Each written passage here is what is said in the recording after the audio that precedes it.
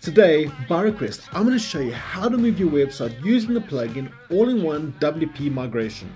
Just as a side note, couldn't have made that name just slightly smaller? Should have said WP instead of WordPress, but we know it's WordPress. Is that just me? Anyways, without further ado, let's get started. Okay, so first we're going to start off on the back end of the website that we want to move. And in this back end, we are going to install the plugin All-in-One WP Migration. So to do that, we head over to plugins and we're going to say add new. Here in the add plugins screen, we're going to go to the top right where it says search plugins. We're going to search for All-in-One WP Migration. So here in the search results, the very first plugin that you see is that All-in-One WP Migration. Now we're going to install it, and once it's installed, we're going to activate it. We are going to stick with the free way of migrating the website. It does have other options of installing it via FTP or Google Drive and a whole bunch of other options to migrate the website, but all those options are paid versions of it. So we're going to stick to the free method in this video. Okay, so now that the plugin has been installed and activated, we are going to head over to All-in-One WP Migration and we're going to say export.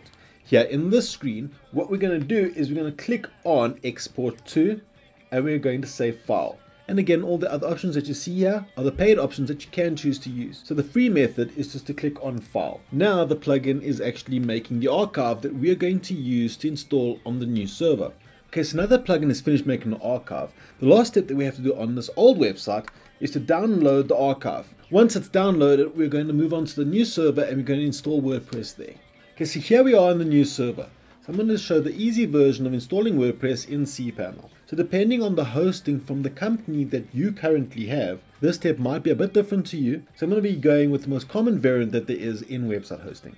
So here in our cPanel of our new server, we're going to go to WP Toolkit. Here in WP Toolkit, we're going to head over to the install button and we're going to click on that. Once we've clicked the install button, this new window will pop up. And we're just going to fill out all the details that we need to for the new installation of our WordPress site. Do bear in mind that the plugin theme set, the third option that you see over here, I'm leaving it as none. I'm doing that because when we move our website, we don't have to worry about all the themes and plugins because that's already in the archive that we created before. Once we're happy with all these details, we are just going to click install. Okay, so now that WordPress has been installed on our new server, the installation process is just double checking if we would like to install other plugins. We don't need other plugins because we're going to install it manually ourselves. So all we have to do is say no thanks, and then we're going to log in into our new installation of WordPress. Now in order to do that from here, we're going to say login. Just remember that username and password you created in the setup process and you use that to log into the backend. So here in the backend of our new website, we're going to say plugins and we're going to say add new. So now we're going to install All-in-One WP Migration on the new website. So in order to do that, again, we're going to go into the search box and we're going to say All-in-One WP Migration. So here again in the search results, we're going to go install now. And once it's installed, we're going to say activate. Okay, so now that All-in-One has been installed and activated, we're going to head over to All-in-One and instead of saying export, we're just going to say import. So here we can just drag and drop the file that we had created on the old website into this new installation. So I'm going to do that here now. Here's the file. I'm going to drag and drop, let it go. Now, if your file is bigger than 128 megabytes, which I'm sure it will be, then all we have to do is change the max upload file size in cPanel. It might sound complicated, but it really isn't. And in order to do that, we're going to head over to cPanel quickly and we're going to adjust our PHP settings. So here in cPanel, what we are looking for is select PHP version. So if we scroll down to software, you'll see select PHP version. Here in the PHP selector, we are going to go into options at the top here. And in all these options, we're going to scroll down right to the bottom and you can see upload max file size. We're going to change this from 128 and we can change this to whatever we need.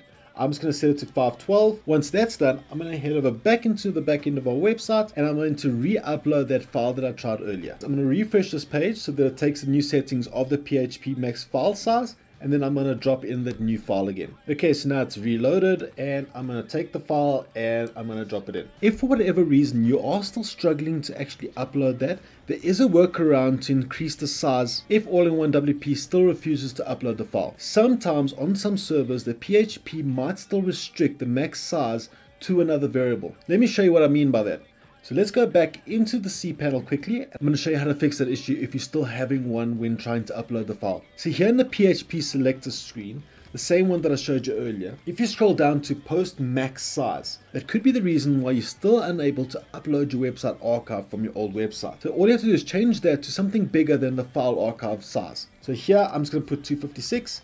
I'm going to save that and then I'm going to head over back into my website, and then I'll upload the file, and everything should be fine from that point on. Now we're going to wait for the file to be uploaded quickly into our new WordPress website. Okay, so now we've successfully uploaded the website archive into our new WordPress installation. Now the plugin is just double checking to make sure that we are going to proceed with this migration. So now we're going to click on proceed, and now it's going to install everything for us. Okay, so now our WordPress website has been imported successfully. Now all we have to do is click on finish. So now if we head over to the front end of our website, we should see our website there. And there you have it. Our website has been successfully migrated using all-in-one WP migration. The last steps that you should do over here is to actually just take out the plugin. We don't need it anymore. The website's been moved. Okay, in order to do that, we have to go into plugins and we go into installed plugins. From here, all we have to do is deactivate all-in-one WP migration, and then we can delete it. Double check, say okay. Sometimes on a couple of websites, we do have to resave our permalinks just to make sure that the htaccess file stayed intact. So let's just do that quickly. So we go into settings and we go into permalinks and we go right up to the bottom, and all we have to do is say save changes. And that's it. The website has been successfully migrated. Okay, I hope you liked that tutorial. There was a couple of extra little steps that I managed to show just in case that you did struggle. So you should be all good to successfully migrate your website onto a new server.